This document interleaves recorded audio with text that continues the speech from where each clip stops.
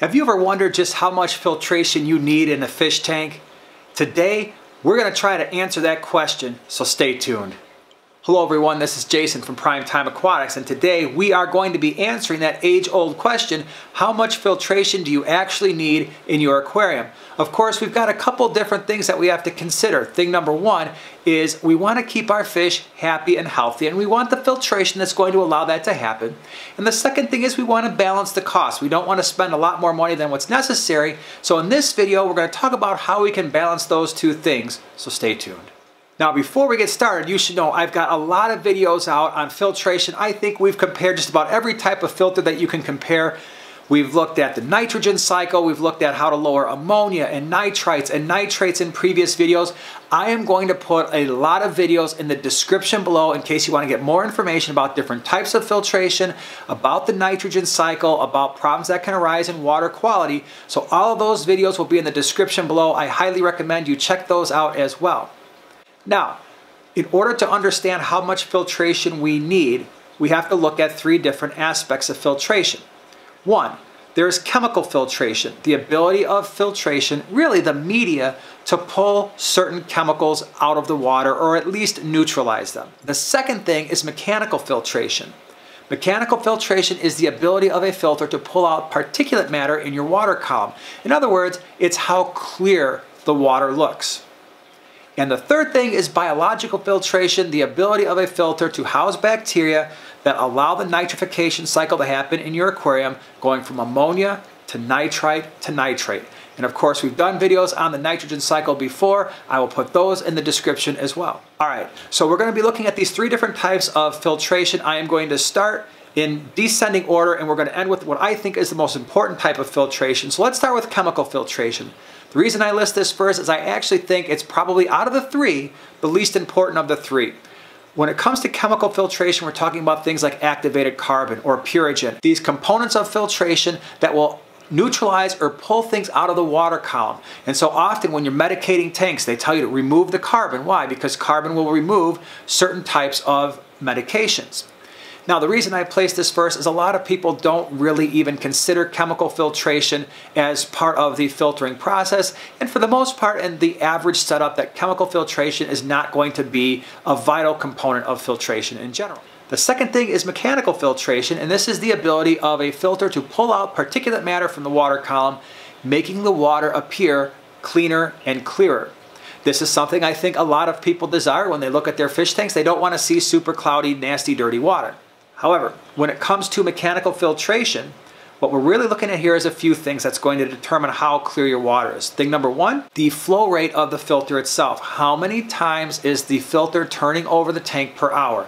And so a standard for most aquarium hobbyists is they want that tank to be turned over roughly 4 to 5 times per hour. So in other words, if you've got a 20-gallon tank, you're probably going to want a filter that at least cycles that water, that tank, 4 or 5 times. So maybe you're going to want a filter somewhere in the 100 gallons per hour range.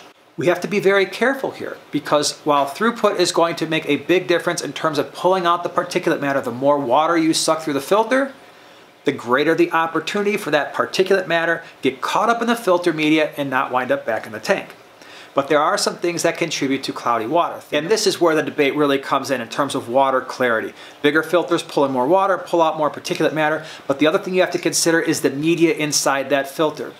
If the media is very porous, it's going to allow more particulate matter to pass through the filter. If you've got filter pads in there with very small pores, you're going to trap more particulate matter. But here's the thing, you can have a really great filtration system that is cycling water wonderfully. If you do not properly care for the filter media, it isn't going to matter.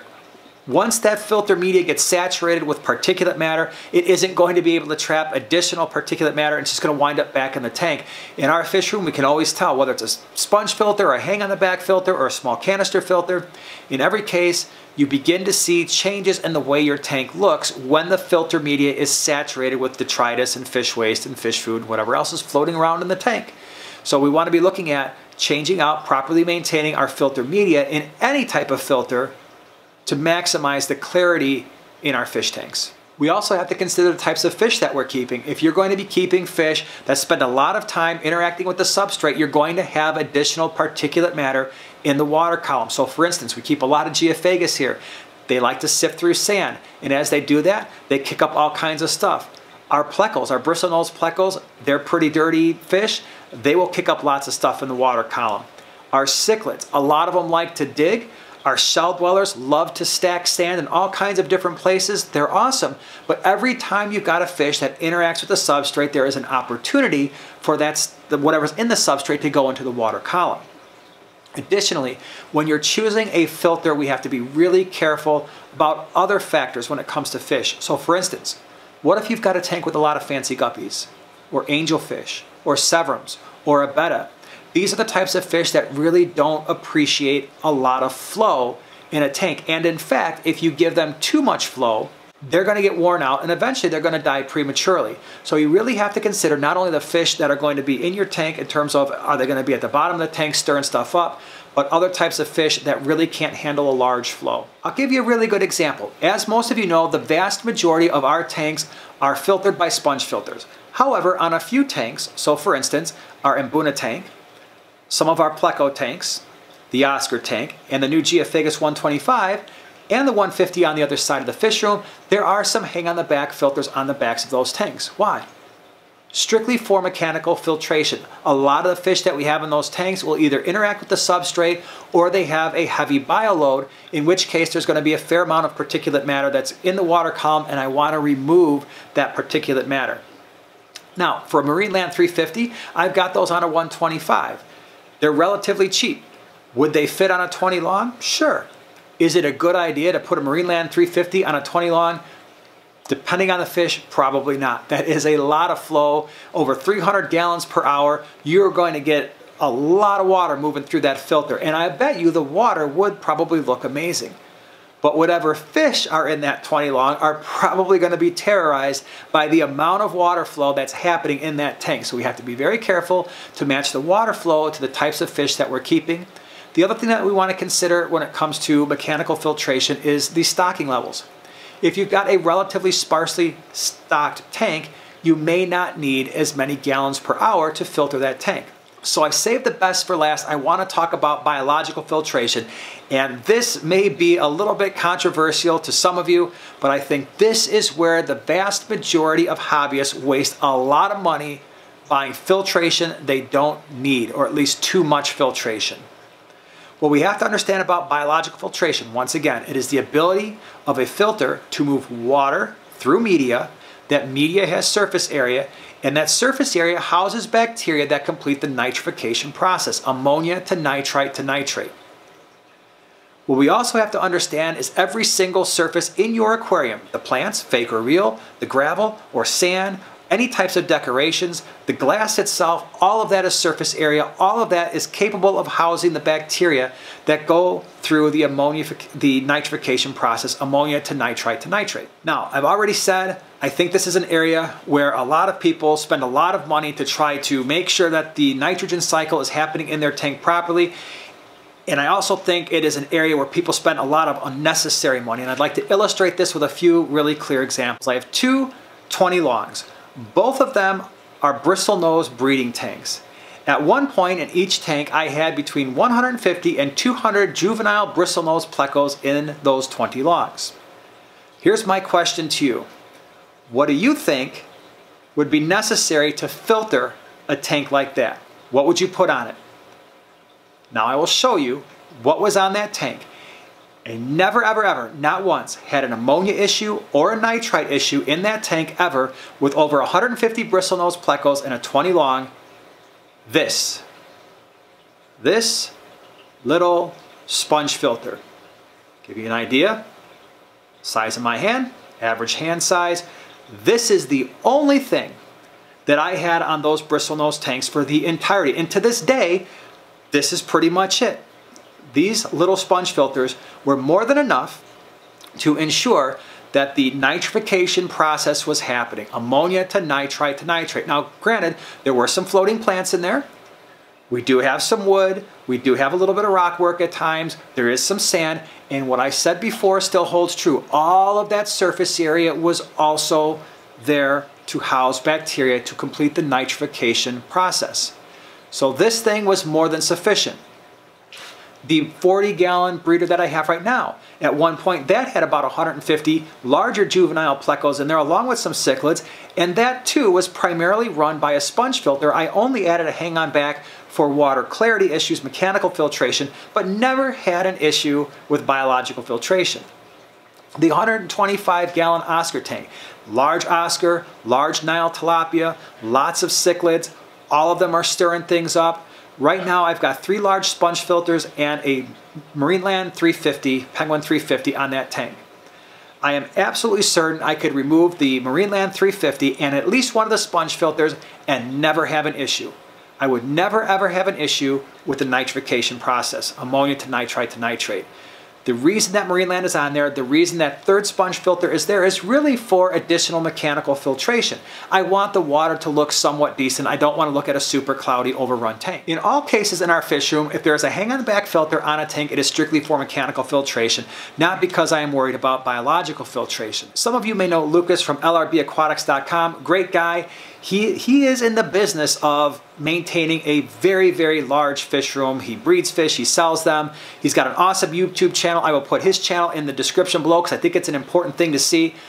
I asked him the other day, with hundreds of tanks, I knew he was getting away from the traditional filtration. I asked him, how many tanks are you running right now with just air? And the overwhelming majority, the vast majority of the tanks that he has are run either by air, and what I mean by that is an air stone with no actual traditional filter, or with a power head. How is that working? How is somebody who's got all these tanks, and really that's his livelihood, trusting everything to air stones and power heads? The reason? Because he understands that biological filtration happens with surface area and the proper amount of oxygen.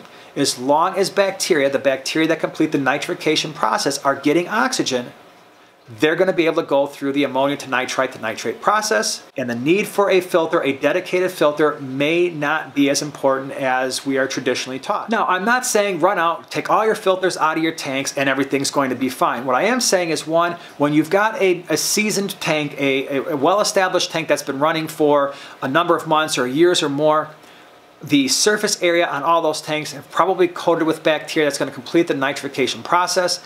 The second thing is, if you've got a large, heavily stocked tank, yeah, you're not going to want to run out and just throw some air stones in there and be like, oh yeah, it should be fine, and then run into an issue. What I am saying is that when it comes to biological filtration, we often filter far more than what is necessary. What we have to understand about biological filtration, of the 3 that I've talked about, if we get this wrong, fish die. If we miss the chemical filtration, that may not be the most important thing. If we miss the mechanical filtration, the tanks might not look great, but the fish are probably going to be okay. If we screw up biological filtration and we've got ammonia or nitrite in the tank, that is a huge issue. The good news is that's a little bit harder to screw up than you might think in a well-established tank. Now, again, when we're talking about biological filtration, it isn't just the filters that are contributing to that process, that nitrification process. If you've got live plants in your tank, that is going to be a major factor. Plants are going to be able to help us manage nitrogen a lot easier than not having live plants. The other thing that you're going to want to consider when it comes to filtration is redundancy. Before we ran sponge filters and we just ran hang-on-the-backs, my preference was to run 2 smaller hang-on-the-back filters on a tank as opposed to 1 large one. Why? Because if one of the filters goes down, I have a backup that's already fully cycled, that's already running. I can take my time running out to the store, maybe the day after or the day after that, and get a second hang-on-the-back filter when I want to. If you only have 1 filter, we have a much larger problem, because now the bacteria, if they're not having that water flow, they're starting to die off. You don't have any water movement, you don't have any oxygen going into the tank because of that water movement, and things can get pretty bad pretty quick. So redundancy is probably a good thing. I would opt for 2 smaller filters as opposed to 1 larger one. It's also the reason why with our sponge filters, I often have multiple sponge filters in some of our larger tanks. Why? Because I'd like to be able to pull that sponge filter out and put it in a new tank if I want to, and then I can replace the sponge filter with a new one in the old tank. Now, obviously, when it comes to the size of a filter you need for biological filtration, there are a lot of things that you have to think about. The number of fish that you're keeping, the amount of waste that they produce, the types of foods that you're feeding. If you've got large South American cichlids packed in a tank, you're probably going to want more filtration for the biological side than if you've got a 125 gallon filled with guppies and there's a ton of plants, maybe some cories, and a couple angelfish. That might be a different story. All right, so if we were to summarize everything in terms of the size of the filter that you choose, thing number one, if mechanical filtration is important to you, then you're gonna want to at least turn that water over in the tank 4 to 5 times per hour. So if you've got a 40-gallon breeder, you're gonna wanna choose something that's gonna get you between 160 and 200 gallons per hour, ideally. If you cover that, if you've got that covered, chances are the media that's in that filter is going to be more than sufficient to cover your biological filtration, because from that perspective, you probably don't need quite that much. Now, this is all assuming that you're going to have a well-established tank and that the media in that tank is already going to be cycled, or that you're doing a fishless cycle before you add the fish. All right, everybody. So, hope it gives you something to think about. If you enjoyed this video, share, subscribe, and we'll see you in the next one.